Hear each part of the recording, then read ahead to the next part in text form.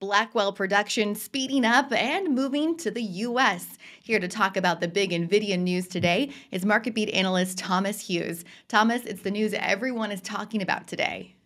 Right. We've got some unconfirmed reports coming from Reuters that NVIDIA is talking to Taiwan Semiconductors to bring Blackwell production to the Arizona facility that Taiwan Semiconductor is building.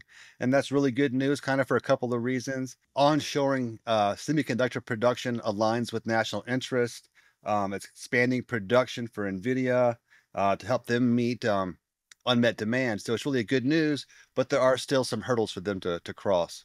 Yeah, let's talk about some of those hurdles. Again, like you said, bringing semiconductor production back to the US has been a goal of the country for quite a while, but it's not quite the fix that everyone's looking for.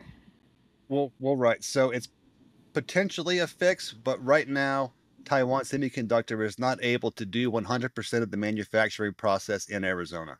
So right now, the outlook is that they would be able to begin production of the front end early next year, right?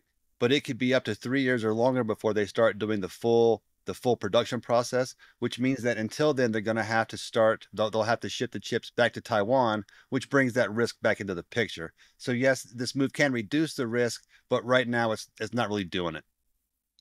Yeah, I feel like the motivation for this, we've been talking about Blackwell for months now, is just to really speed up that production. So there's so much demand for this new chip out there. This should at least help with that, and that should help NVIDIA share prices as well. Right, I would think so. If they can get that production to start going early next year, they can improve the production outlook for next year and thereby meet the unmet demand.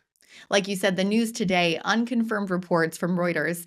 Let's talk about how the stock price is reacting for NVIDIA, but also Taiwan Semiconductors. Well, really, both stocks are moving higher today. If you look at the charts, they're kind of tied together. I mean, Nvidia's growth is equal to Taiwan Semiconductor's growth because Taiwan Semiconductor makes most of the chips. Right now, they're both moving higher. They're both looking good, showing support, and it looks like their uptrends are intact. Yeah, analysts have been excited about NVIDIA all this year and have really good reports and good trajectory for this stock for next year. But this news and some other news that you have in an article for us today could also help move NVIDIA even higher than what analysts are predicting next year. Well, right. Some comments from CEO Jensen Huang has sparked some speculation in the market that the next iteration of the AI chips, called Rubin, could come out 6 months or more earlier than anticipated. So I think, based on the comments, the market was expecting it to be a late second half 2026 event, but Jensen Huang's comments make it seem like it could be early 2026 or maybe even late 2025, which would just really boost the demand outlook and the outlook for revenue and bring forward the outlook for revenue growth based on those chips. Yeah, I think this is a testament to just how quickly AI technology is advancing. NVIDIA, of course, at the forefront of that, but announcing the next generation of chips, even before Blackwell hits the market fully, is just how fast this AI industry is advancing. Oh, right. I wouldn't be surprised at all if we don't hear about maybe two or three other new next generations of chips even before Rubin's released. That's still like at least 12, 15 months away. So yeah, there's a good amount of time for them to make some advances. I think that you're exactly right. This industry is moving by leaps and bounds really fast. There's going to be some major advances over the next year. And that's good news not only for NVIDIA, but really a lot of different AI stocks. Check out the free Market Beat report on 7 AI stocks to invest in. It's an introduction to AI investing for self directed investors. There's a lot of potential in this market, and you can check out which 7 stocks are set to take off in the AI industry by checking out the free report. Just scan the QR code or look for the link in the comments. Let's talk about bringing that production back to the US of semiconductors.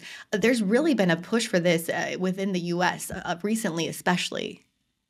Right. It seems to be an issue that both sides of the aisle can agree on, because most of the world's chips are made in Taiwan, and that's really not a good thing because of how close it is to China. China kind of wants to take over Taiwan, so there is a lot of risk for the world's semiconductor supply. So bringing chips back to the U.S. Would greatly improve the supply chain and improve security.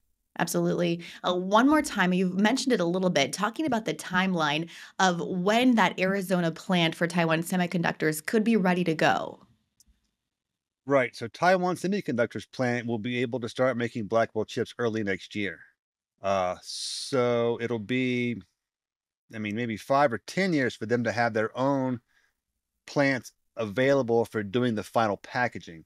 But there's another company called Amcor who has made a deal with Taiwan Semiconductors to build what's called its CoWoS, CoWoS chip on wafer on substrate facility in Arizona alongside these other facilities. So that should be available in about 3 years. So we got about a 3 year window until this plan would bear fruit regarding, fully nationalizing Blackwell production into the US. All right, let's talk about how investors can play news like this. As you just mentioned, this is really news that's a long term kind of news. It's going to have a long term impact on the company, but we're seeing that short term boost in stock prices today. Is today a big news day, a good time to get into the stock, or is it better to wait a little while? Will the long term payoff come no matter when you get in? Well, right now, NVIDIA stock is kind of consolidating near new highs and above this critical support level. So it is a pretty decent time to get into the market if you think it's going higher. Like you said, this news is more of a long-term kind of a news. It aligns with the outlook. It helps to bolster the outlook. It doesn't really move the needle so much today or this coming quarter, but it will over time.